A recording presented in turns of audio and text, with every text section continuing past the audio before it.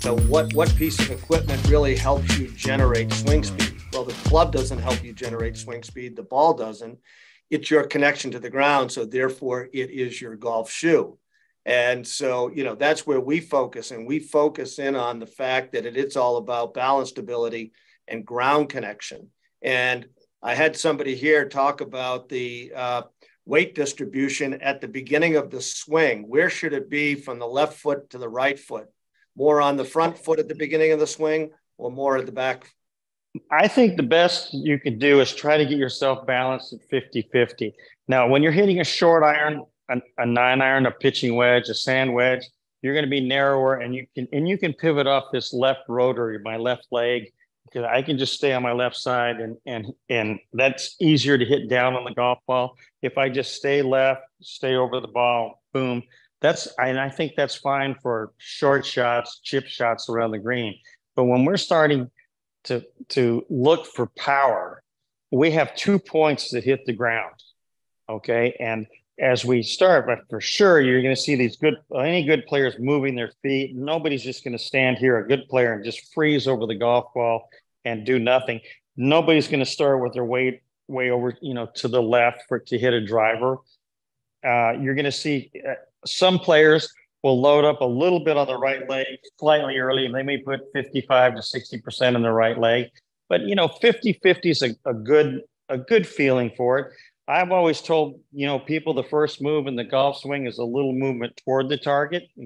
Like everything in golf, it goes against what you would normally think is the right thing to do. But that would be a little forward press or a little bump with the hips, a little move maybe with the right heel. It can be very small, but a little move that gets you going, that gets you that rock into your back side. So there's definitely a pressure change into your back foot. The center of mass, you can look at my belt buckle. My belt buckle is going to move behind it. I'm not going to do this to hit the ball far. Of course, it's just crazy to think that. And you're going to load here onto a flat right foot. Your weight would be, as I mentioned, a little bit toward the right heel, but you're going to get behind the golf ball so you can move into it and hit it with your whole mass. There's so many people that are just swinging their arms and hitting it with their arm power and their wrist power, maybe trying to keep their head really steady, which I'm not saying that can be bad advice at times. It can be good, but the head's going to have a little turn, a little move. And after you hit it, you can maybe have a freeze frame here, and then your eyes and head release to the target.